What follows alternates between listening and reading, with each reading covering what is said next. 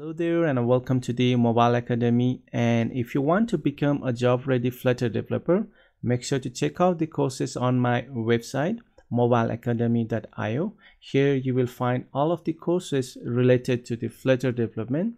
You will find the professional course as well as the basic course related to the Flutter.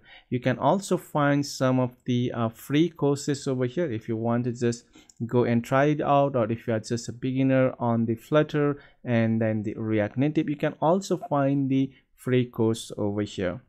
And if you would like to be a full stack developer, we also have the course related to the full stack developer, related to the Node.js, Express, MongoDB, as well as the Flutter over here.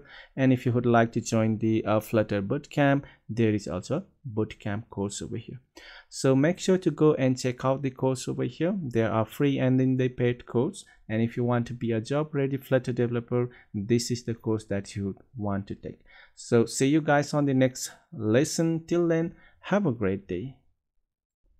Now let us try to see how we can handle the errors that we actually generate when we try to get our APIs. So there are a lot of there are different kind of the errors that we will receive from the APIs or from our backend server. So let's try to see how we can handle each of them. First of all, we'll see that what will happen if we try to send a wrong route. So let's say if this route doesn't exist in the server and we'll try to send this particular request, you will get this particular error that you cannot find that particular GET request, because that we don't have that particular route set up in our server with this particular endpoint that we have set up over here. So let's go back to our server, and if you open the status code, and for that we would like to send the not found over here. That is what we are getting, 404 not found. So let us try to handle that particular error, and that will be in our app.js over here. And if you go to this particular route that we have, this is the one route, and it's going to find that particular route from the top to bottom. So if there is no route exist for that particular this task A, then it's going to give us that particular error, which is that it cannot get that particular route. So what we need to do is we need to add one more route that will handle that. If none of the route exists, we want to send out some of the errors over here. So let's go and let's have the app.the we can use the all. That means it will be for all of our the APIs, right? We can have a get, we can have a post, we can have a put, delete, right? So for that we will make use of the app.the all. It means that all of these particular HTTP requests that we are sending, whether it's a get, post, patch, put, delete, so it doesn't matter which one you are trying to send over here.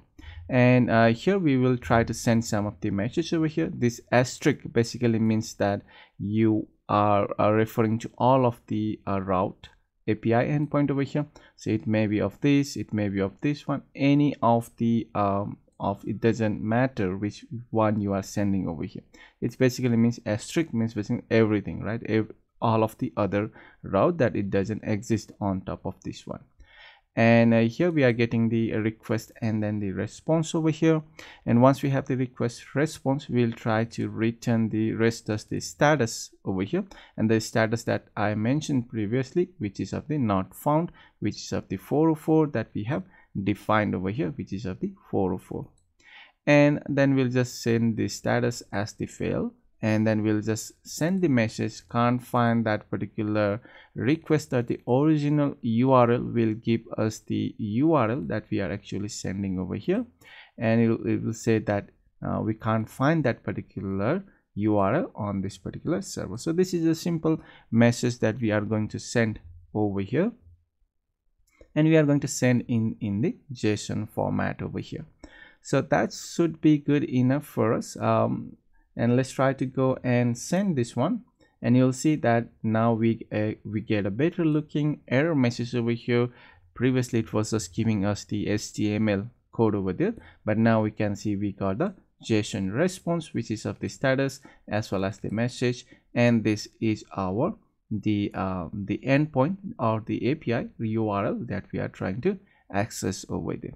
So let's go to over here, and what will happen if we try to copy this one, or let's try to move this one on top of here.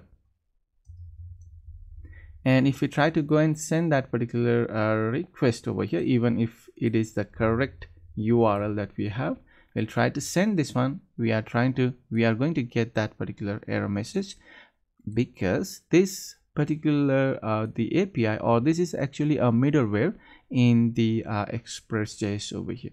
So this is a middleware that we are trying to connect on the top. So as you are connecting to the API, it will run from the top to bottom. So it's going entering from top to the bottom. So it's go step by step, so in the synchronous order, right? So it's going to check for this one, check for this one, check for this one, and if doesn't exist, then we are going to get that particular error. But here what we are doing is we are saying for everything.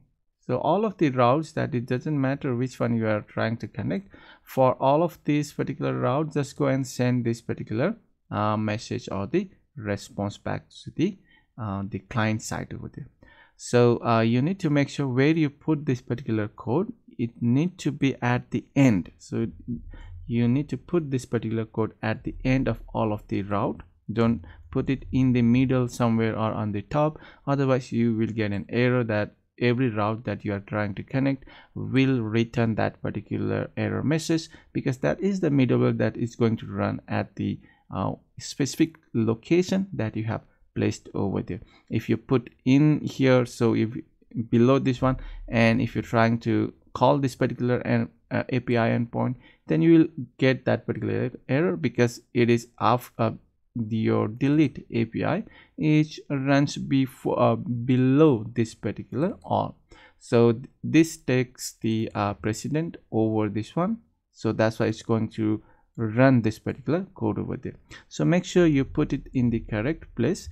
For us, it is the correct place for now, because we don't have any of the other endpoint or the API route over here. So I guess that's all for this lesson, and we learn how we can handle the 404 route not or the URL not found error over here, and we'll meet up in the next one. Till then, have a great day.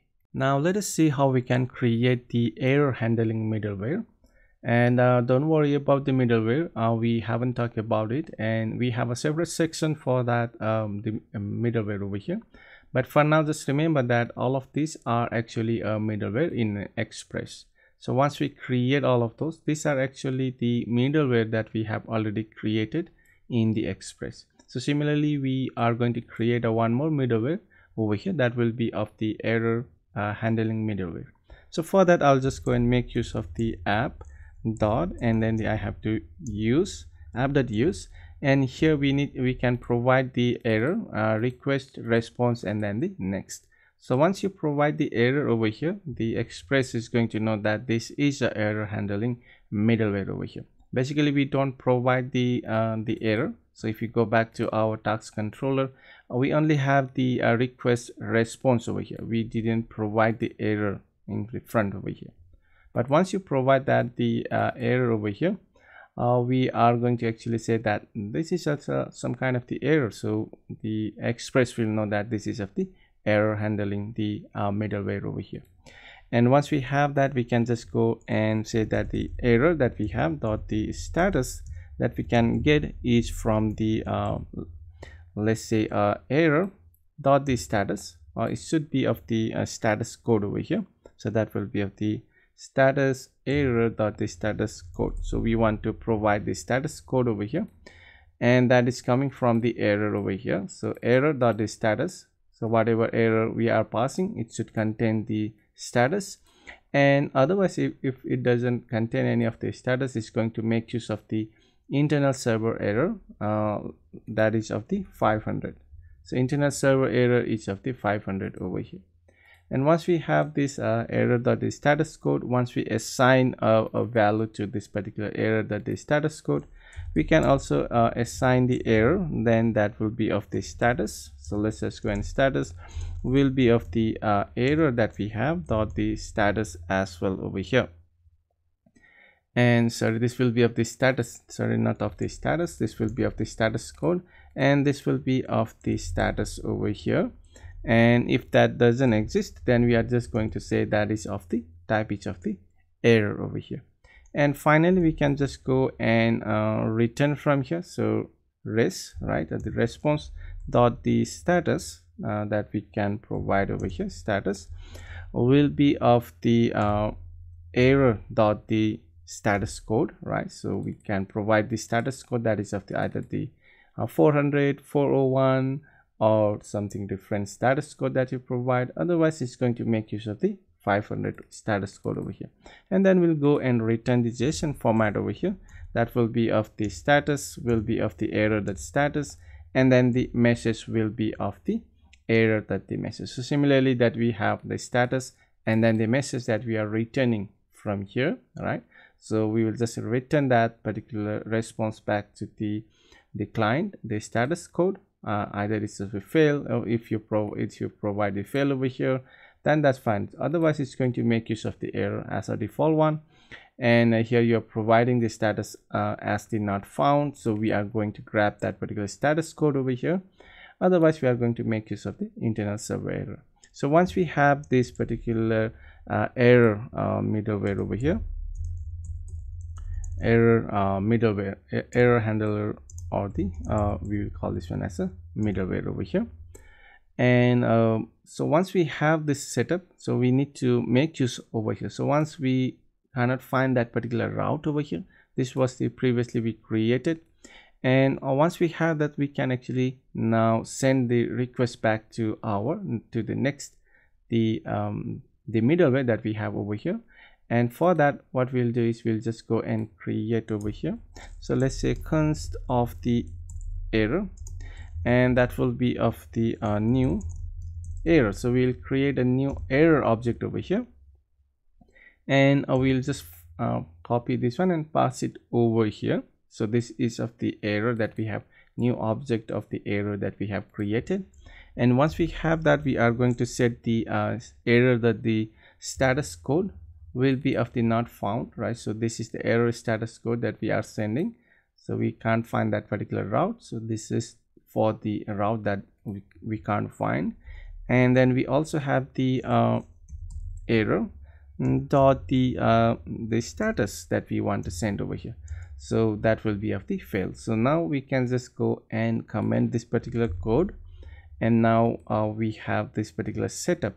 And now how do we pass it to the next over here, that is of the app.du. So this is the middleware. So how we can call the next middleware from here, and that will be of the, we have to make use of one more step, which is of the next.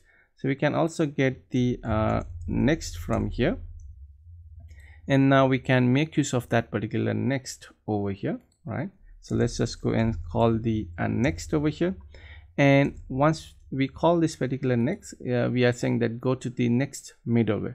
So from this is the middleware. As I told you previously, the middleware is this particular function are executed sequentially over here. So it's going to come from the top to the bottom. So now once we mention the next, it will look for the next middleware over here, right? And that is currently, this is the next one that is going to execute. But let's say you have some more over here in the middle, and now you mention that the next, and then you pass in the error. So that is the error that you have created over here, and you pass in the error. Once you pass in the error, it will know that this is an error, and it's not just a normal next request to go to the next middleware. Once you pass in the error over here, it's going to directly go to our error handling middleware over here. So since this is our error handling middleware over here, it will directly go to this particular error handling middleware. Even if you have some more the middleware over here, it's not going to execute that one, and it will directly go to this particular one, because this is the error handling middleware that we have created. Since we have the error over here, and Express will know that this is the error handling middleware, and once you call the next dot the next and then pass in the error in the constructor, then it's going to go and call this particular function, even if you have the some middleware in the middle. So I hope you got the point over here. And now once we have done all of this, we are good to go. So let's go and test that one. Let's try to send some request, and we got the request. And now if I try to send something that doesn't exist in our server, so let's just go and send that one, you'll see that they fail and can't find that particular, right? And 404 not found. That is what we are sending it from here and calling the next error, the handling middleware over here. So since this is an error, and it will go and execute this particular middleware over here. And I guess that's all for this lesson. It may be quite difficult to understand at the beginning, but once you practice this, you can grab this particular knowledge over here. So that's all for this lesson, and we will meet up in the next one. Till then, have a great day.